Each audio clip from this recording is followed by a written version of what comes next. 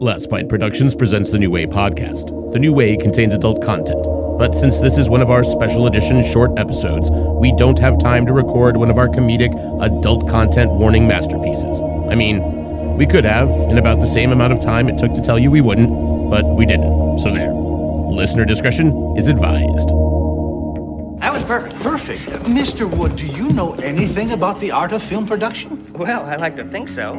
That cardboard headstone tipped over. This graveyard is obviously phony. Nobody will ever notice that. Filmmaking is not about the tiny details. It's about the big picture.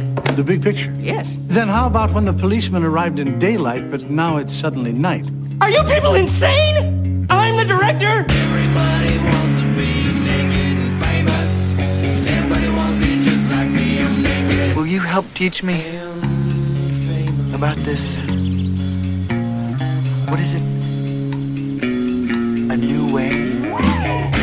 Hello and welcome to a special edition of the New Way podcast where we break down pop culture so you don't have to. This is one of our shorter, more bite-sized episodes and features a spotlight on locations, actors, actresses, directors, writers, and more. Less preamble, more amble. Not all simultaneously, though. Not sometimes. Sometimes it's an actor, director, writer, director. You know, when we get to the Ben Affleck episode, we're gonna have our hands full of just a masterclass in everything that a person can do. He's the bomb in Phantoms, yeah. This is true.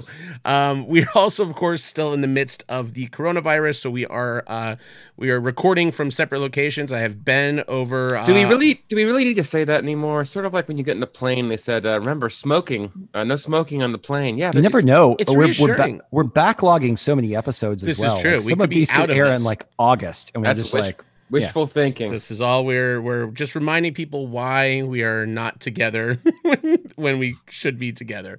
But I've got Ben over Cruel fate. Ben over on my one Zoom window. How's it going, Benny? And I'm doing good. I'm 6.1 miles away from you. There we go. And I got Nick on the other, coming from Los Angeles.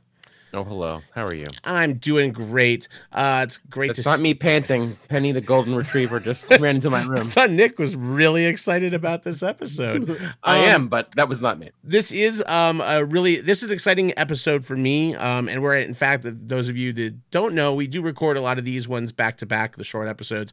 I really like the ones we're doing today, even though they're going to air who knows when. But our first one is on director Christopher Nolan, who is one of my favorite. Really one of the very few people that can direct blockbusters and kind of arty films and really make stuff that makes you think. And it doesn't always land, but it is always extremely original and personal and interesting. And I think that's to take big swings like that and to be able to he's made 10 essentially major films in his career. I mean, 9 and one kind of shorter one, but his big releases. And they are huge movies. They make a lot at the box office, and they are varying degrees of independent to not independent. Just a little bit on Christopher Nolan. Things that he uses in his films. He definitely likes to talk and study identity and time. Those seem to come up over and over again in almost every one of his films.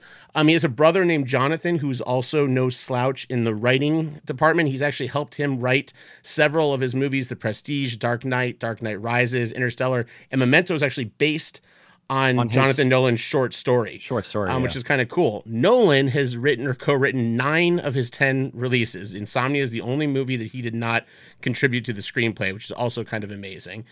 He's a huge film geek. He grew up kind of idolizing Ridley Scott and Space 2001: A Space Odyssey, Star Wars. Well, there's your first problem. Yeah, I was gonna say that makes a lot of sense. Ben. Strap in, everybody. Yeah, we're going to get to Ben's hot takes on Nolan soon. I'm actually just loving twisting the knife a little bit because I obviously, if you had to talk about who when it comes to clout, who the most powerful director is right now, probably in the world, outside of your, say, Steven Spielberg, type, it has to be Chris Nolan. There's just no question.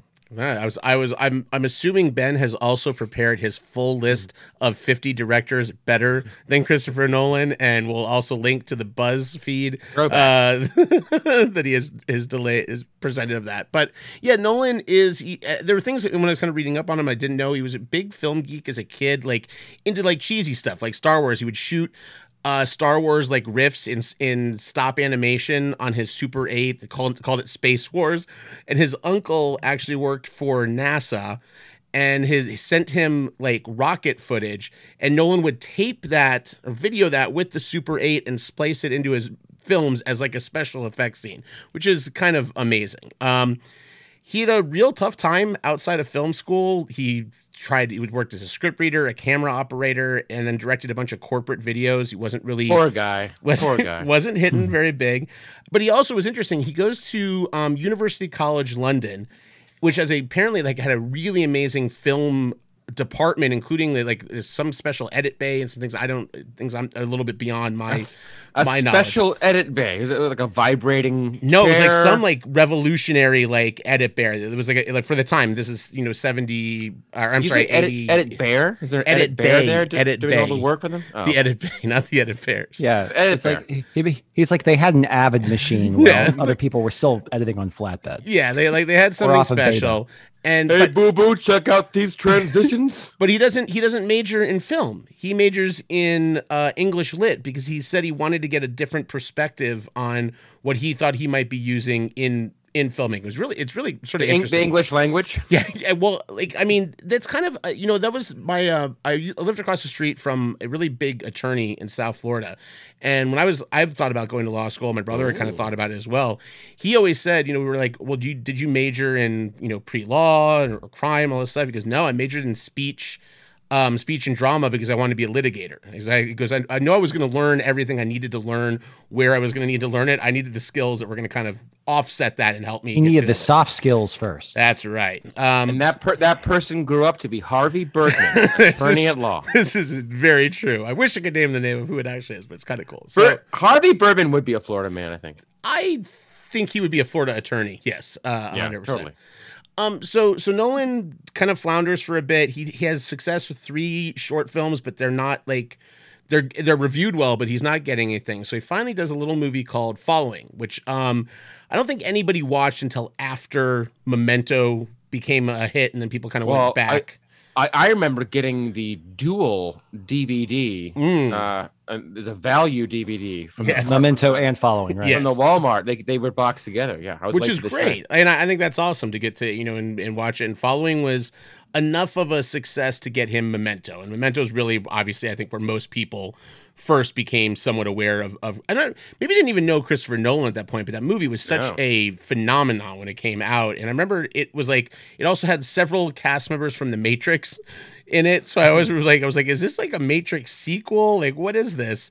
And do you remember like your high school movies or like your first DVDs? Because Memento was definitely one of my first DVDs. I remember the first CDs I got, Fight Club was in there. Election was in there. Memento. There were certain movies that kind of not only defined high school for me, but were also like your first purchase or among the DVDs that started your collection. Yeah. And Memento was absolutely that for me. Yeah, remember how maybe you don't remember this because I was one of the 4 people in America that had a Sega CD system, but it came with the game Sewer Shark. I remember Sewer Shark. I feel like The Matrix was the Sewer Shark of all surround sound DVD systems. Wow. In 1999, if you got a DVD and you didn't get The Matrix when it came out on DVD, it was that was like a cardinal set. Wow, what a pull. Yeah. Sewer Shark. That is Casey August will appreciate that reference because we used to play that terrible game. The game was only like an hour and 45 minutes. It was that game Dragon Slayer, but just in a sewer with terrible graphics and worse gameplay. Guys, can we pivot to make this a Sega CD podcast? we cannot. That'll be next. Let's talk about Echo the Dolphin time. for the next 40 minutes. I like Death Trap. Remember Death Trap? Oh, Lordy. Okay. Oh, man, that was good. Poor Christopher Nolan. No respect from the new way ever. And it also brought about the remixes of Dragon's Lair and Space Ace. All right. With the CD chapter technology. Hey, did that guy you used to work for? Did he get any money for those games that use the CD-ROM chapter? I'd skip like Dragon's Lair. I have no idea. Okay, I bet you he did. It's very possible. So for me, I mean, Memento was one of those that I kept hearing about, and then eventually got to, and I think it was a little beyond me maybe the first time I saw it, and I kind of want to also think I was better than I was very in my pretentious mode, so I was just like, oh, big deal, it's told out of order, and this is not, if you told this in normal order, it's just a boring, it's just a whatever story. And then I really just had to, like, the more I watch it, I had to just admit that it is a pretty fun mindfuck. Beyond Me can be found in your grocer freezer next to the real meat. I'll come back to this because I have a kind of an interesting thing on Memento. Is I went the opposite direction, Matt. When I first saw it, I was just like, this is fucking brilliant. And then somebody who, I won't mention who the person is out of respect, but somebody who I didn't ever particularly care for their film opinion did say something really interesting to me. And they said, think about the movie linearly, and all of the plot mechanics outside of the fact that the guy has, and I'm sure Matt can explain the plot a little bit, but outside of the mechanics of the guy having amnesia or short-term amnesia, and the story kind of sucks. And I was like, oh shit, it actually kind of does suck. And see, but the mechanics of the story is what the story is. But if you, I'm sorry, Ben, but if you watch it linearly, Joey Pants is still in the movie, so I don't know how you can attack it. I think this is true. So I think we did. We absolutely flip flopped, because I that was my first reaction was that. But then the more I watch it, you realize, yes, that device is intrinsic into sort of the message of the movie, and what is your identity if you have no memory and you're always just constantly starting over. Do you ever build back to that original self, or are you always just this new transformation of yourself? Well, it's interesting. My only other frame of reference is Pulp Fiction. That device was new to me at the time. That's why I latched onto it. It felt new. Maybe it was, pedestrian by today's standards. But when Rashomon, like, that was always the one that, like, I also had a mother that liked to, like, shit on things. So not literally. Like, figuratively. She had a real problem. Defecation, everything. But she would, like, she said the same thing for Pulp Fiction. She's like, they did this in Rashomon. This has been done. This is nothing new. This is nothing amazing. He's doing the same thing that's been done before, and he's getting credit for it. And I'm like, yes, but it's also doing it well and doing it right and making it fit into what your message you're trying to get. But that's the reason why I kind of came back to the middle on it eventually, because I started out thinking it was one of the most brilliant things I'd ever seen, and then I kind of had this aha moment where I was just like, well, the story does kind of suck. And then I kind of realized, I was like, it's not really about the story. It's not. I mean, it's not. No. Like the whole thing, like you said, comes back to identity, and also just the linear model of time, which is always something that Nolan likes to play with, or the concept or construct of time. And I was like, if you are just focusing on, like they want you to, like the filmmakers want you to, not so much the plot devices in the movie when it comes to the actual characters and what they're going through, but the fact that a person can't identify themselves within themselves, and they continue to lose themselves over the course of, many times over the course of the narrative. That's the story. And so I think you can't ignore the cast is amazing. You got rising Guy Ritchie. Joey Pants is always gonna turn in a good performance. For me, as someone who just flirting with the idea of getting into film, that was exciting for me. And look, maybe he got more credit than he deserved. But that was my gateway into sort of, higher thinking film. It really was, because it hit me at just the right time. Well, it's one of those things, if you watch now, I mean, it's clearly a very well-made film, considering that they didn't have a huge budget. It's a very well-made film. It's very well constructed. It's really well shot. It's way prettier than it needs to be. And they also are smart in the way that they use the device of the coloring in order to kind of jump back and forth between time periods without completely discombobulating the viewer. It's well constructed. I think it's a good movie. There's no question. Well, and it's also, and it's another thing that Nolan does extremely well, which is that it is heady material. It is a little confusing, and and we'll get to the one that Ben and I do argue about on sort of Nolan telling instead of just showing, or instead of kind of just jumping into things. But I think what Nolan does a pretty damn good job of is holding hands just enough to keep a wide audience into it and following it and wanting to learn more, and keeping people that might be savvier or more discerning also entertained at the same time, which is a really hard tightrope act to do. Before we jump ahead, I also want to kind of compare it a little bit to Following, because I think Following is one of Chris Nolan's best films, mostly just because it's so insular, and it really is about somebody who I feel, just so you kind of understand, the his path went astray. The movie is about a person who essentially has this intrinsic need to basically follow people. I mean, it's like, but I think the idea in it is that. And of course, it turns into a much wider plot as the movie gets along, but that's how it's established. And I think the idea, again, is a guy who does not have his own identity, who is essentially trying to steal or trying to relate to other people's identity so he can absorb that. That's like his intrinsic need as a being. And it carries a lot of similarities to Memento in that case, where you have somebody whose identity is literally erased every 15 minutes. Or 20 minutes, and he has to regains basically his own personality and humanity over the course of a set amount of time.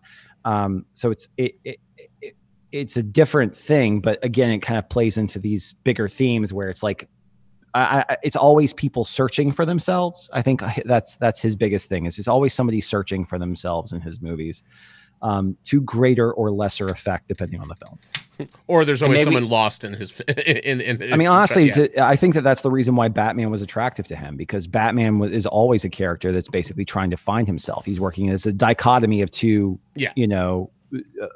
of two characters that are essentially working against one another.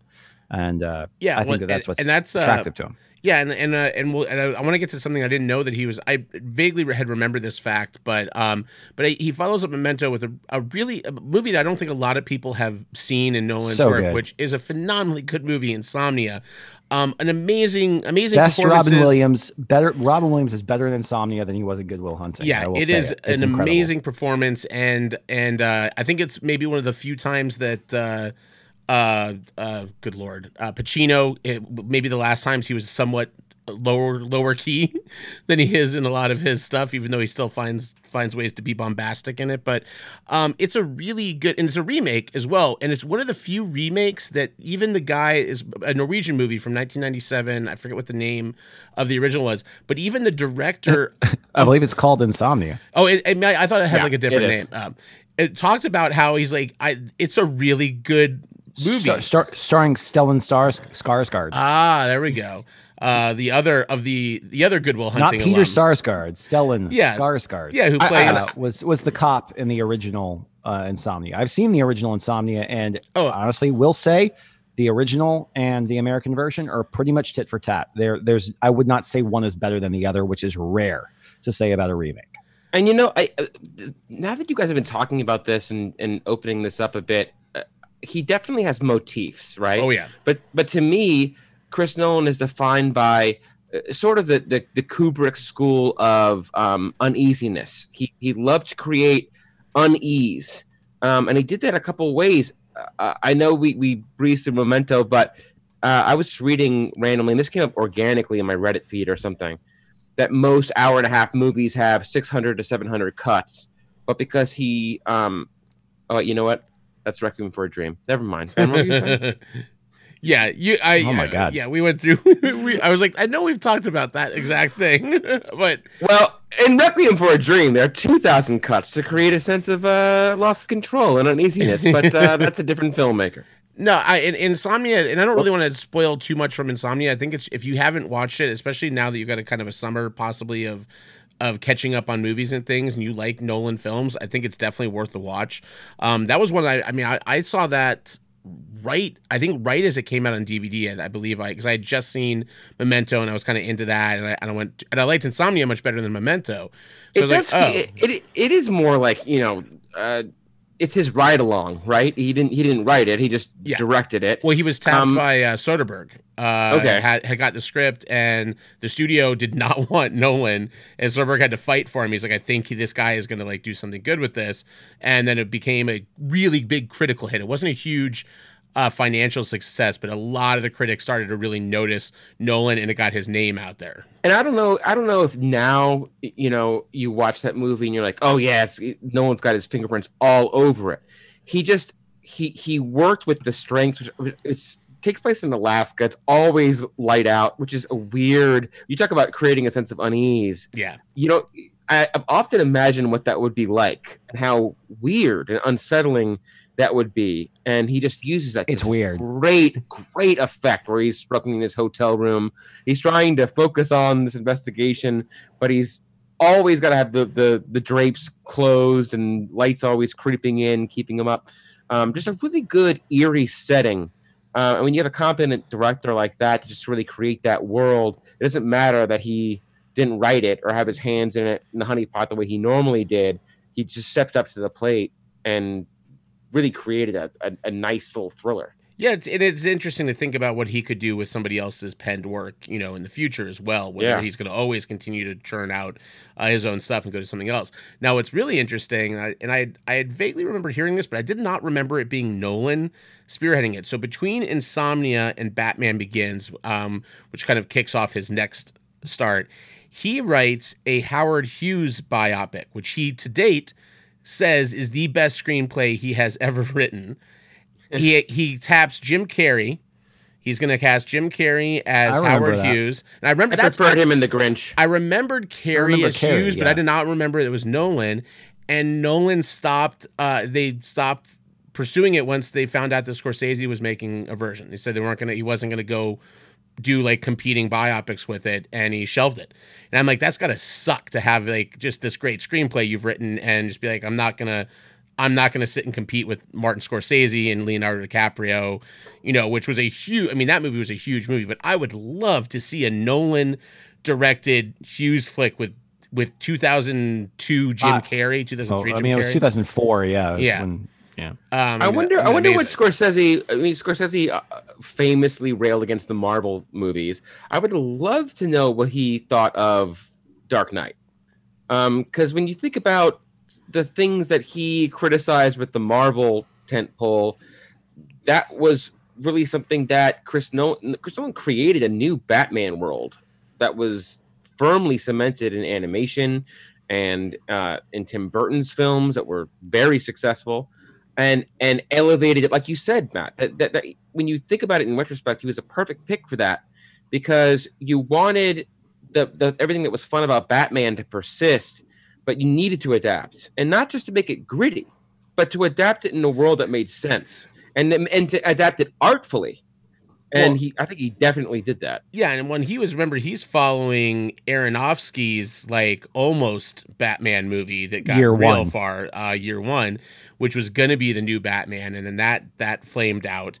And so then you've got a studio that's panicked. At that point, Darren Aronofsky directed Requiem for a Dream. It's true. That had 2,000 cuts in it, Matt. Things come full circle.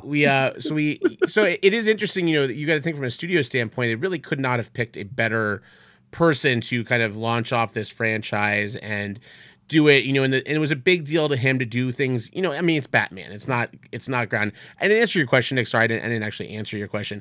I don't think Scorsese sees any difference in any.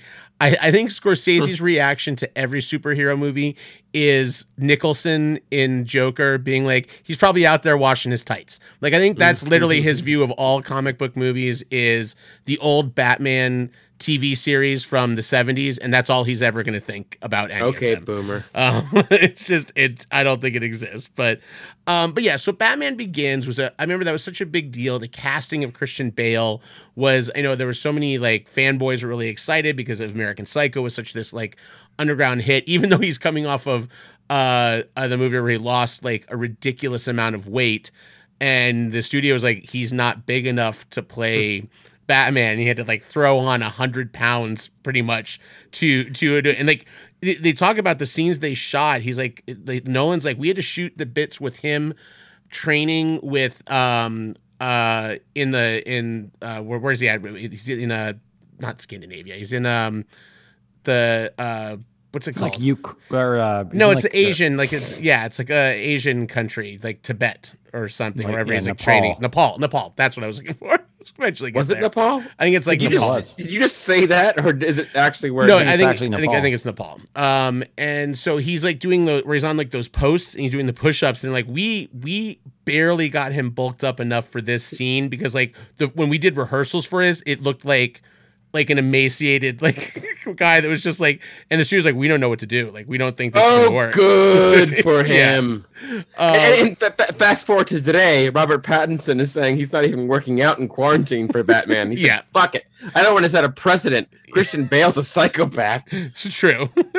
But yeah, I mean, what was your opinion of Batman Begins when you first saw it? Were you, I mean, I know it's not a perfect movie, immediately. Immediately, it was like, okay.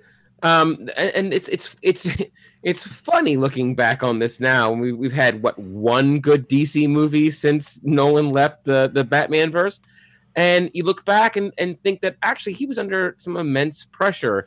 Tim Burton kind of defied expectation by creating a really visceral, very different world than where Nolan went, but was loved and revered.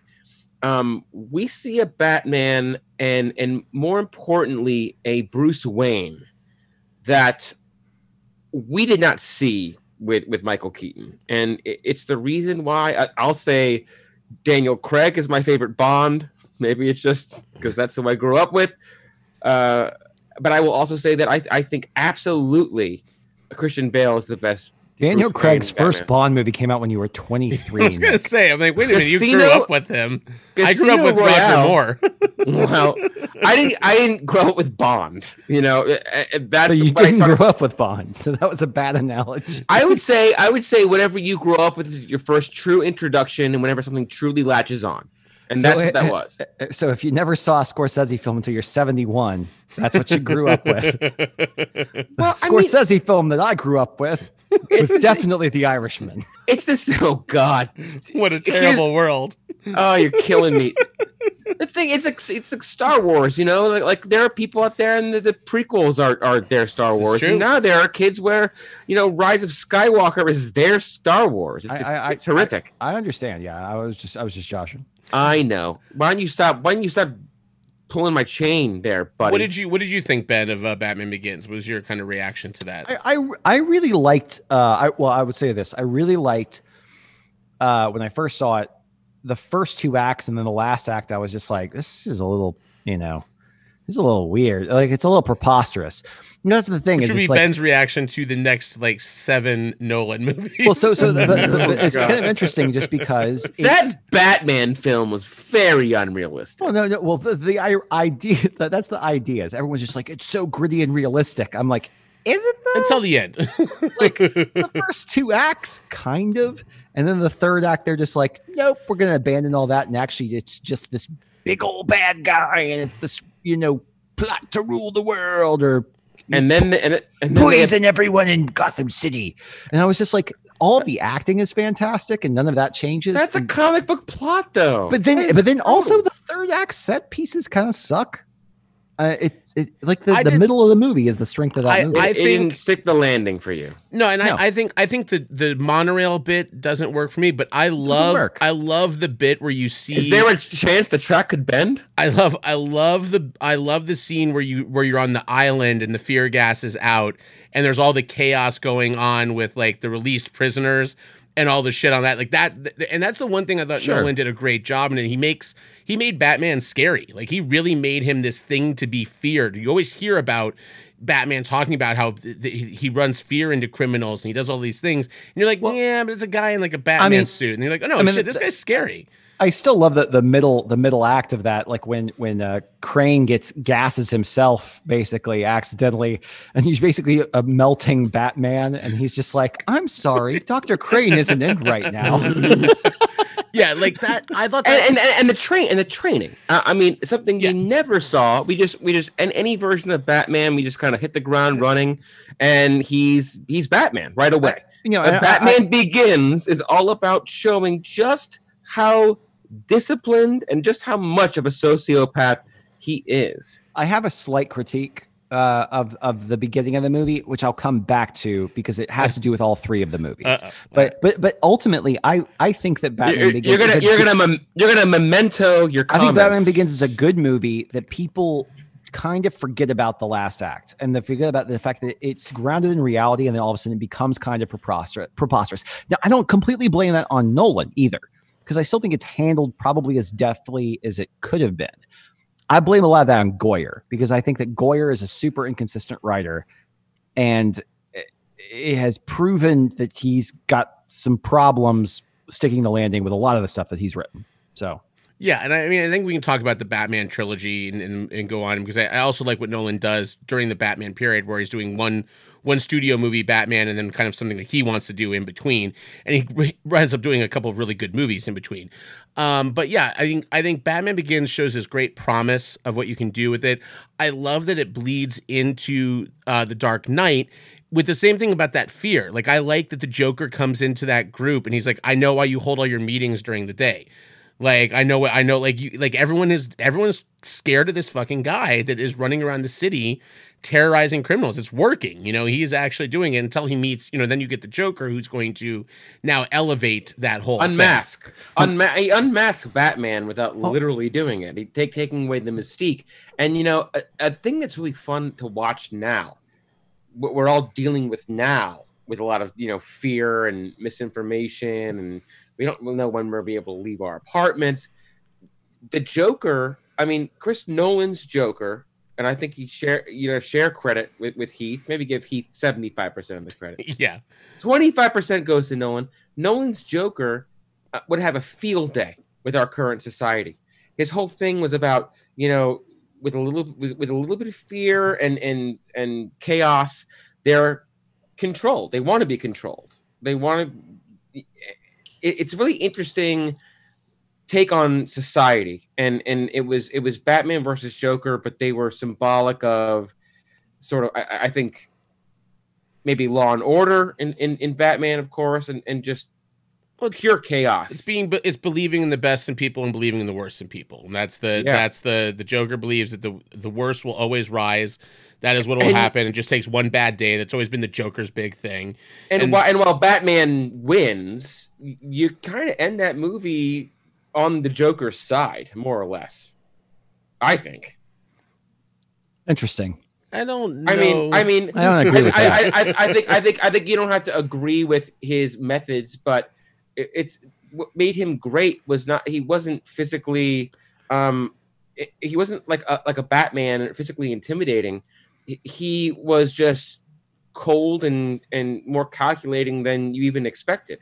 He knew people. He knew, and they definitely took that into the walk. They took that part of Heath Ledger's Joker and infused it into Joaquin Phoenix's. But I mean, ultimately, I think one of the kind of things that the message of the movie is that at the end he didn't get people because he expected something to happen at the end and it ended in his own incarceration, and because it didn't happen the way that he anticipated it happening. No, not only that, he also doesn't anticipate Batman taking the harder path to be right. like, I'm not gonna let you ruin Harvey Dent. I'm gonna fix that at my own expense. I'm gonna sacrifice myself to do this.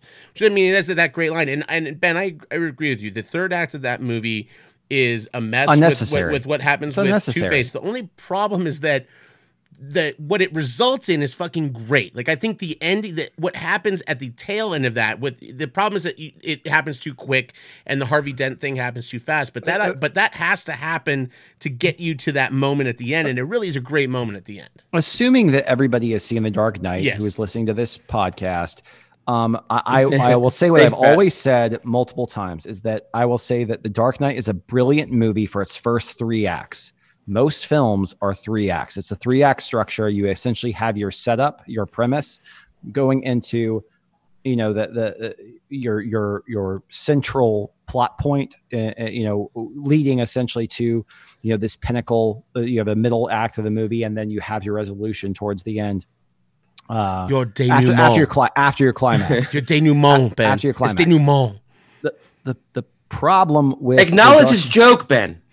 I got it. All right, good. Go ahead. The problem with The Dark Knight is it's a 4-act movie. It gets to that past that climax, and then the movie runs for 25 minutes. You know why? And again, I agree with that 100%, and that's my only real criticism of the film. Yeah, but here's what I think happened, and here's it where shortchanges one of the greatest villains. Well, in the oeuvre that's just it. Of Ben, Kane's Batman. Ben, that's just it, though. The story. I mean, from a comic book perspective, the story is not about the Joker. It's setting up Harvey Dent. The story is about Harvey Dent. And I think that when they wrote that was the plan. That was supposed to be the last thing you saw. The resolution of his story, that was supposed to be what you end the movie on. What they didn't anticipate, what they could not possibly have counted on, was just the last tour de force performance by Ledger, Oscar-winning performance of a villain that we might never see. And if you want to talk about who did it, who was the better winning Joker, to me, it's Heath Ledger, and it's not even close. What they didn't anticipate is when they got into the editing room, they watched the dailies, and they're like, "Oh shit, this is lightning in a bottle." But it derails our story about Harvey Dent. We got to finish the story. But what they should have done is, at a certain point, you have to realize it became the Joker's movie organically. And maybe that's not what they planned for, but it's what ended up happening. And it should have just ended with him suspended by his feet. Well, I agree with that last point. Here's the thing. The Joker is by far and away, the most popular Batman villain of all time. It's the one that everybody knows. So I think that they had to know, if you're going to make a movie with the Joker in it, it's going to be the Joker's and just movie. The plot. And no, right, I mean, but Nolan elevates stuff. Nolan elevates it, and there was more nuance and symbolism with Two-Face. I don't think that I don't think there was a surprise to them. They shot a script that has a climax with the boat bit, and then the Joker hanging by his feet. Like, that is a climax of the movie. That Dent thing, you can't have both of those scenes in the movie the way to make it flow how it needs to flow. It's too much. I think that either I don't know what it shortchanges a great villain to basically 17 minutes of screen time. And what they should have done is they should have done exactly what you said, Nick. They should have ended the movie with the Joker being caught, being put in Arkham Asylum, and the Dark Knight Rises should have been about fucking Two-Face. Yes, agreed. That's what it should have been. It shouldn't have had Bane. Bane should have never even entered the fucking picture. Agreed. And that's one of the reasons why I will say that The Dark Knight Rises is not a great movie. It's I would say it's definitely Nolan's weakest movie. And all of his movies. If you're a Ravens fan, at least you got to see Heinz Field blow up. It is true. Yeah. And I think, I mean, the Dark Knight Rises is I don't have actually major problems with Dark Knight Rises. It's just a little bit of a letdown. You came back to die with the city. It's a letdown, but I want to make sure we get, because we're running real close to time, and we're only like halfway through this, so I definitely want to get to. I want to get outside the Batman stuff here for a little bit. So real quick. Anne Hathaway, best part of that movie. Okay. So we've got these 3 Batman movies, and in between the first 2, there's a little movie called The Prestige. If you listen to the podcast, we have talked about The Prestige a few times on air. We even got kind of a review from Nick. I did it in one of our recasting episodes. So I don't want to go too much in The Prestige, other than to say that for me, it is maybe I don't know if I can call it my favorite Nolan, but it's real close. I just, everything about that movie works for me. Ben, I know, has some issues with the last act, which, by the way, Ben, remind me after this podcast, I read what the actual plot of the book is, and it is way worse. You would have been even more upset, I think, with the ending and what happens in the book. But after that... If you haven't watched The Prestige, it's a movie about warring magicians that are basically going tit for tat with one another, one-upping it. It goes into they destroy each other's lives, essentially.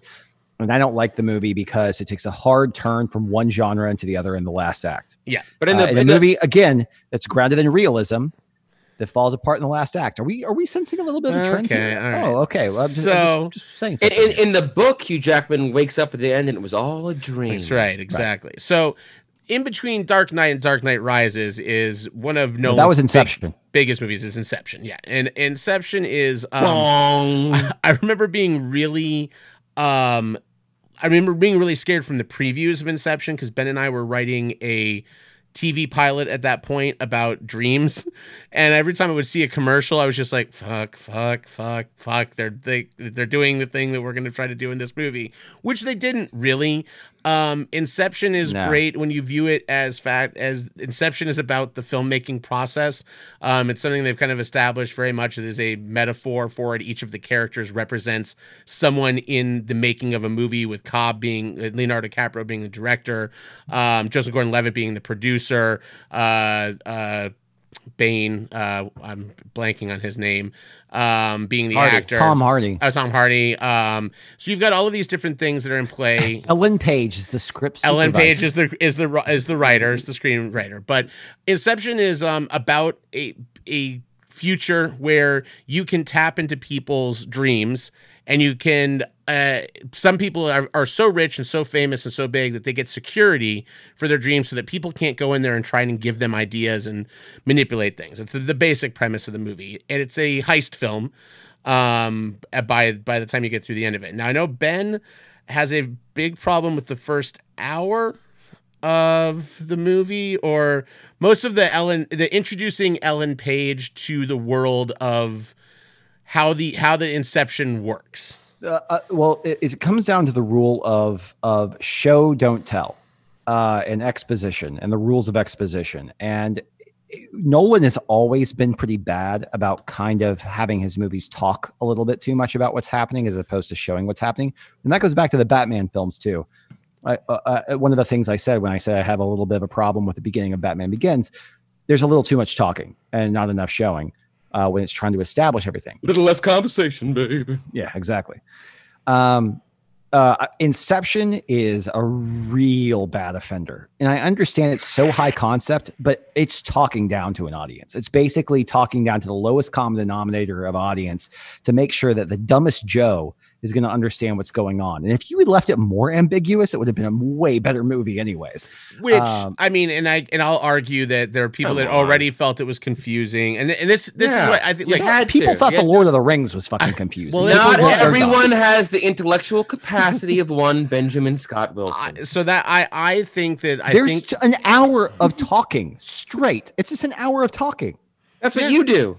That's what this episode is. Mostly. Probably going to be more than that. But no, I think Inception knows it's a heady film.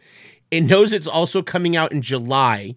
And this is not some art house movie that's going to come out in November for Oscar thing. Like, Nolan knows $200 million budget. He knows his fucking audience. And also, if it wasn't so visually impressive and I wasn't dealing with actors like Ellen Page and Leonardo DiCaprio, who, yeah, I'll sit and watch them talk for an hour, then it might be more problematic for me. But I don't feel that is tedious time spent on that, even if that was like released as a short before it or something. Think of the other ways that it was influential, though. Also, like movie scores and sound design are still mimicking what 100%. They did there, and that was groundbreaking.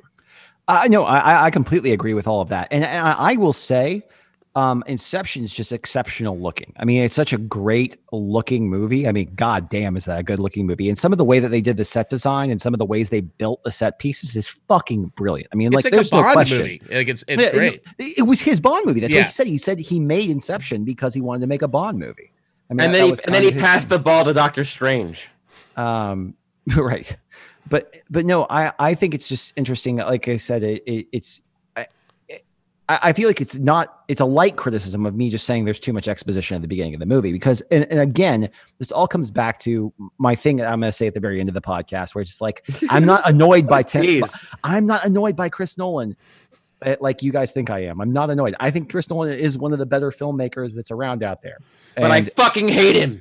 I like him. I like Chris Nolan. I legitimately like Chris Nolan. I love him. I like that they carried. I don't like Dark Knight Rises. I don't like Interstellar, but Speaking of Interstellar, which let's talk followed about The Dark Knight Rises, so I hate Interstellar. I hate it. So coming from a movie with great sound design, we come to a movie that purposely fucks with the sound design just to fuck with you, which dumb. is unnerving. And I also happened to watch that movie with my brother in the South Florida Science Museum True IMAX, the one where it's like.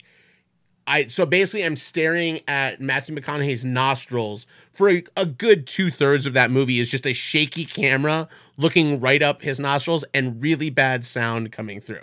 That said, as with any Nolan movie, there's good shit in it. There's interesting shit in it. There's fun stuff in it. As a whole, not though, the library scene.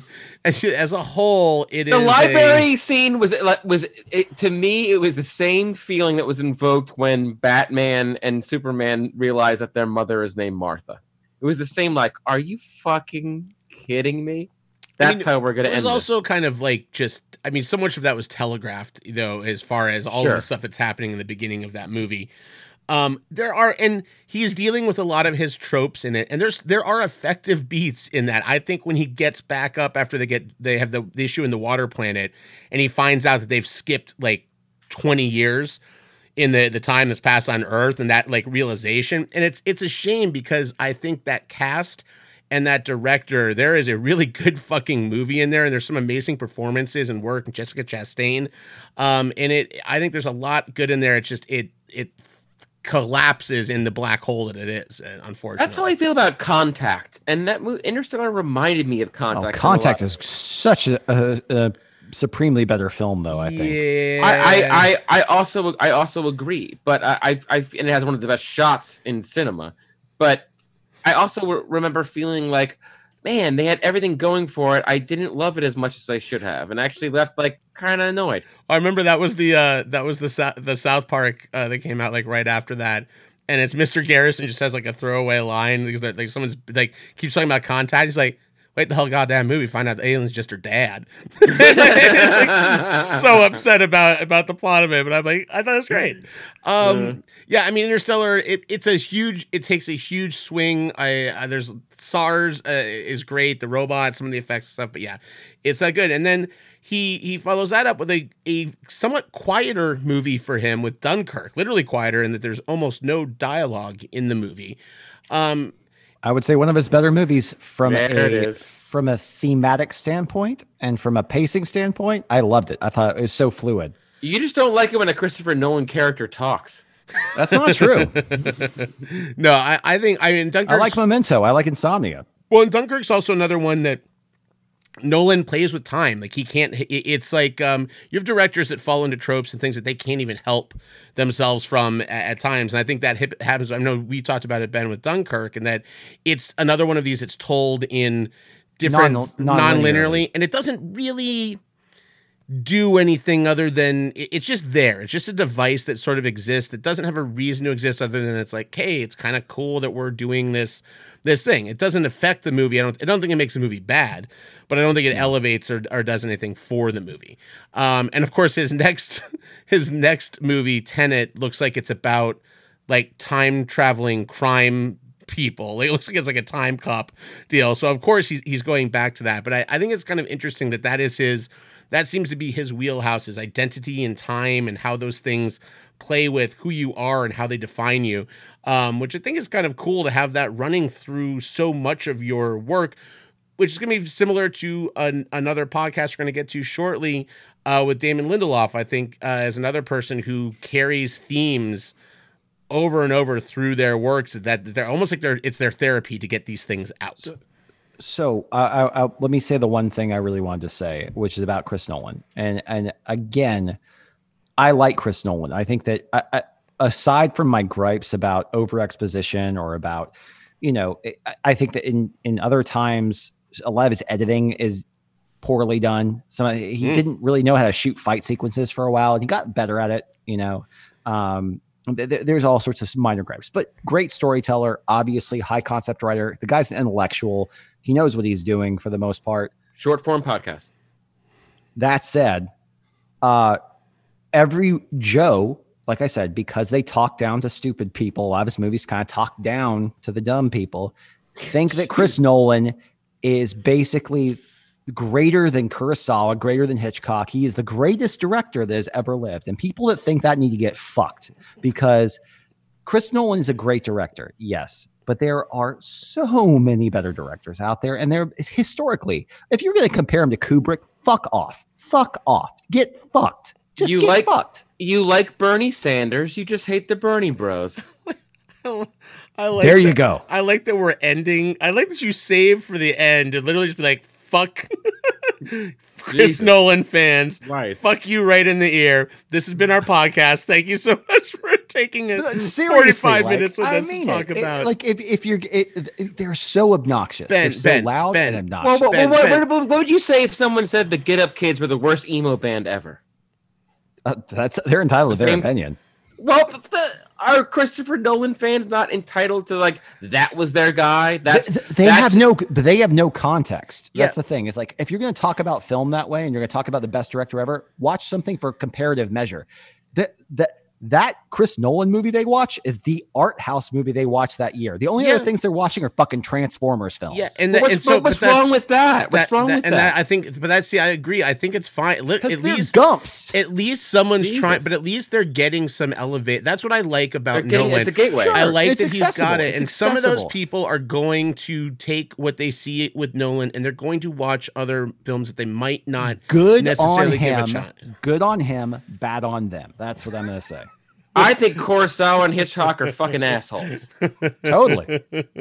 I've never heard of them, so I am not familiar. But you're a dumb person. I do like that the last thing I'll add on here is the final season of Brockmire just aired, and there's been a running gag every season of how much Brockmire hates Christopher Nolan and the films of Christopher Nolan. Really? And I send clips to Ben every time there's a bit in it. And this last season, he starts off with this compliment talking about it's a line about the Joker delivers in The Dark Knight, and everyone's like, "Isn't that a Chris Nolan movie?" He's like, "Yeah, it's a perfect line. What other kind of twisted, disgusting mind could come up with a ridiculous line and character like that?" Like, just hates Chris Nolan movies to no end. It's obviously somebody in the writer's room like laid it out there in season 2 just as a throwaway gag, and they liked it so much that it just like it pops up. But unlike Brockmire and to a lesser extent Ben Wilson, I do not hate Christopher Nolan. I think he's a really fun filmmaker. You might want to look at like Denis Villeneuve's films if you like Chris Nolan films and you want to kind of go take a next step into something, because I think he does. And you want to watch somebody who makes better films? Well, but if you don't want to catch any fucking vitriol from Ben Wilson, no, but check out these other highbrow filmmakers. I think Villeneuve is really interesting because he's in a similar category of delivering blockbuster movies that operate on another level, and I think that there's art in both of them. So yeah, go ahead and educate a little bit more, but also it's a great you're not going to take Inception away from me, or any some of the other Nolan films or The Prestige and stuff. So yeah, it is what it is. But I want to thank you so much for listening to the New Way podcast. You're welcome. We are definitely coming at you all summer. We have blocked enough episodes to get us through the end of August as of right now, with no break in things. Plus, we also have some live reading things that are going to be coming out in the midst of these podcasts as well. So stay tuned. Look for those on our YouTube channel. Thanks for listening again, and we'll talk to you next time. Cheers. Cheers. I'm not going to press the button until I hear the cheers from you, Nick. Oh, I just didn't do it. I didn't hear you. Say cheers. Cheers.